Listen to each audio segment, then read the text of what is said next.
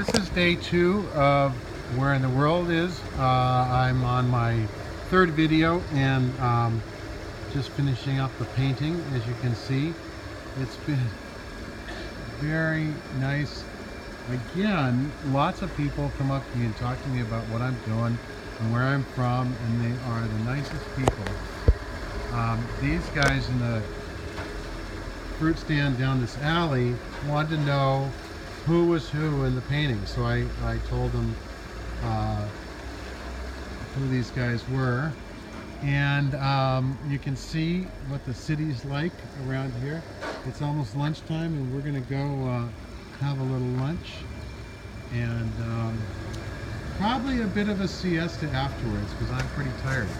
So thanks for watching.